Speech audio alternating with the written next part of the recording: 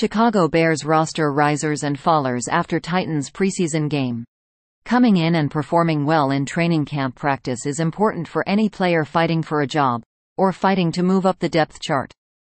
Performing well in preseason games is essential. Saturday marked the first time Bears coaches got to see how their players fared not only against a real opponent, but how they fared with live tackling. As expected in any preseason game, there were plenty of mistakes and some sloppy reps. There were some encouraging showings, too. These are the guys who helped themselves the most in the preseason opener, and who will want to improve next week against the Colts. Risers. KHALIL. Herbert and D'Onta Foreman entered camp ready for a legit competition to earn the bulk of running back reps this season. Herbert had the first crack with the starters on Saturday and made the most of his opportunity. Herbert made it a point to focus on his pass protection over the offseason and got to show it off on the first snap of the game. He cracked a pass rusher on a play-action play, which gave Justin Fields just enough time to hit Khari Blasingame in the flat for a completion. On the team's second series, Herbert was back out with the starters and took a screen pass for a 52-yard score. It looked like Herbert was going to be caught shy of the goal line, but he muscled his way through two would-be tacklers, then dove past a third for the touchdown. Great first showing for Herbert. Micah Baskerville. Baskerville is an undrafted free agent rookie out of LSU who slowly earned more reps as the summer has gone on, especially after Tremaine Edmunds was sidelined with an injury.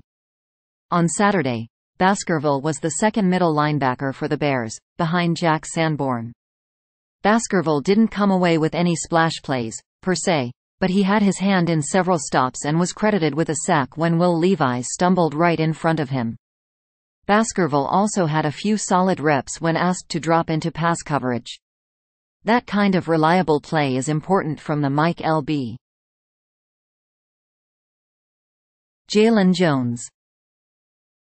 Jones was a surprise performer as an undrafted free agent rookie cornerback last season, but his stock with the team took a dip when Ryan Poles drafted both Tyreek Stevenson and Terrell Smith this year.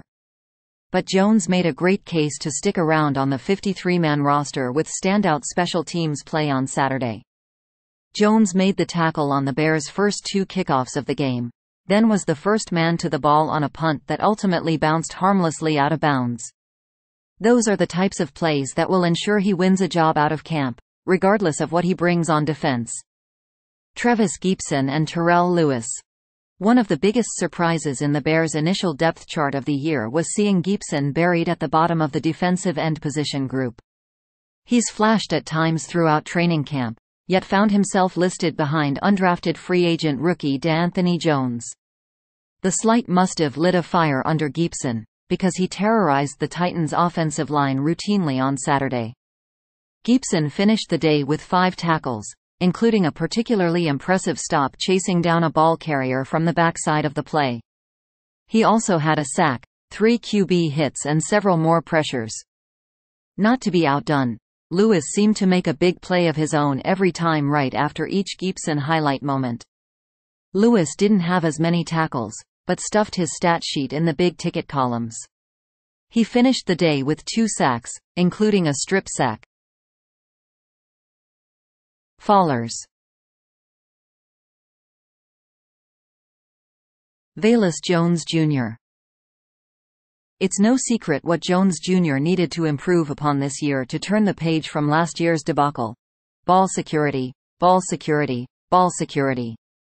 Things looked improved in camp, but on Saturday the same issues Jones Jr. had on punt returns popped up again.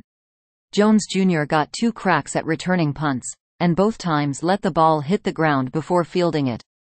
He muffed the second punt, and the Titans recovered. This is a recurring issue for Jones Jr., so one would imagine he'll have a short leash on punt return this year.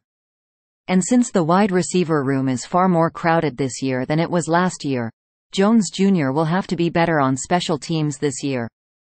Thanks for watching NY Sports News. Stay tuned for more updates.